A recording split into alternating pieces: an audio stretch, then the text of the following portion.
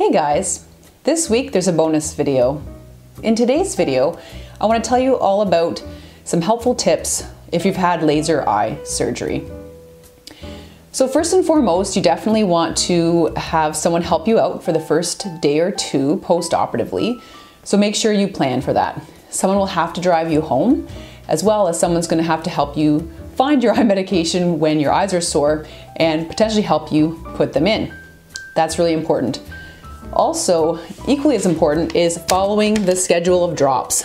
So this is my schedule of the drops, and I followed it religiously. So very, very important to get the drops in on time.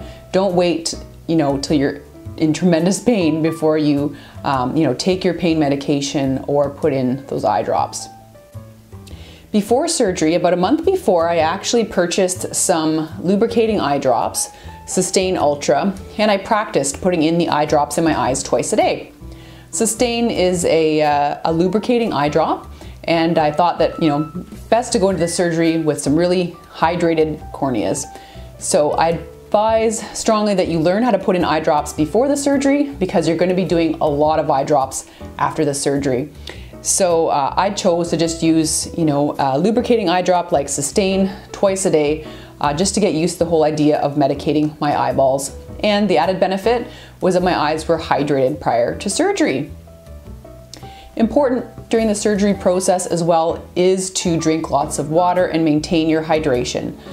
Certainly, everything heals better when you're not dehydrated. So keeping up with drinking water, avoiding tea, coffee, and pop is helpful. So during that surgery time, I drank lots of water, and I'm still trying to keep up the habit as well. I'd read online that omega-3 fatty acids were helpful during the recovery of the corneas and in terms of reducing inflammation. Obviously, don't start anything unless it's approved by your physician when you're doing your eye surgery. But I started omega-3 fish oils, you can see that, once a day prior to the surgery and throughout. And it's a good part of your diet anyways, but certainly make sure with your healthcare professional that you're okay to start something like that prior to this surgery. Post-operatively, you may experience some pain, and things I found really helpful, in addition to my prescribed pain medication, was to use both cold and warm to soothe my eyes. So the first few days after surgery, I found these ice packs to be really helpful. You can get these at the local drugstore, and they just go in your fridge, and you can just gently lay them on the surface of your eyes.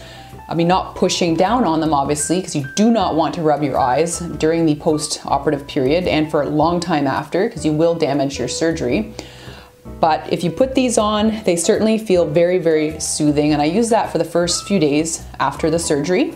Another thing I found helpful post-operatively, a few days beyond, if my eyes felt tired or scratchy or just generally kind of goopy from all the eye drops, I used a washcloth and I had some warm water on it, and I would just lay it across my forehead and my eyes. And I found that extremely soothing, because sometimes your eyes just feel sort of scratchy, and the cold doesn't necessarily make it feel better, but I found the warmth did.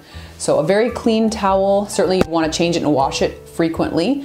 And that sometimes I would use to just gently kind of remove the eye drops. The Sustain, I found, did leave a lot of sticky residue on my eyelids. So I don't know if you're being prescribed a lubricating eye drop after your surgery. Most likely you are, but some of them can be very thick and can cause the crusting on your eyelashes. So I definitely would recommend, a soothing hot cloth, and just sort of delicately using it to kind of clean your eyelashes, because that caked stuff can be very irritating on your eyelids. When you're cleared to begin showering or bathing again, what I found helpful was using Johnson & Johnson's No Tears Baby Shampoo. I found that really helpful because you certainly do not want to get soap in your eyes, and in the beginning you can't even get water in your eyes. So I found that when I was cleared to have my shower again, I used the Johnson & Johnson's Tearless shampoo. That way, if by accident something got in my eyes, it did not feel like my eyes were on fire. So that was really helpful. And I still continue to use it as I am healing, especially around my face. When going outside or in the first few days inside, you definitely want to wear some trendy sunglasses. You know, they often give you the sunglasses at the laser eye surgery center. They may not be as fashionable as you'd hoped, but they're there for a reason. Wear them.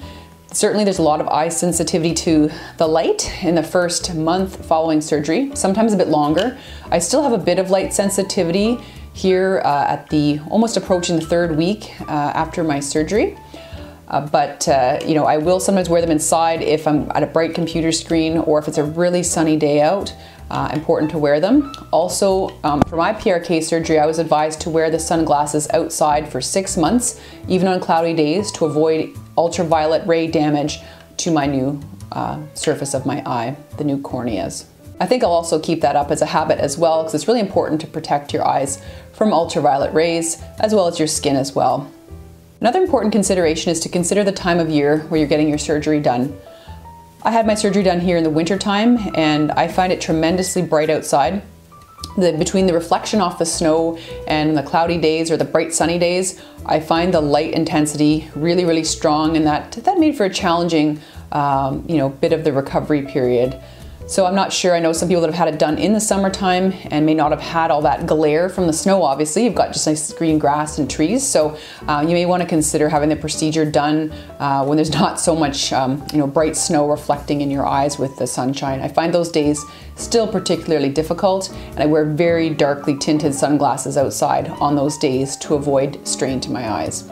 During the early period of the recovery, what you want to do is also avoid, you know, using computers for the prescribed amount of time. And then when you're allowed to use the computers, I found it helpful to enlarge the font, also dim the monitor so that it's not very bright, shining in your face. I found it really difficult, bright monitor, and when the font was really small, especially when I was experiencing a lot of the ghosting or lack of focus. So enlarging the font as large as you can to make you feel comfortable is also really helpful during the recovery period. And of course, most importantly, follow all the directions given to you by your eye doctor. I'm just giving you some tips that helped me through my procedure. By no means am I a replacement for what they say. This is just sort of what I did and what was okay with them during my recovery period. So certainly they're the go-to. If you feel that there's anything that you need to know about, they're there to help you out. And you know, these are just some helpful tips that I found, and I hope they help you out too if you're okay to proceed with these tips. All right guys, have a great week, and we'll talk to you soon.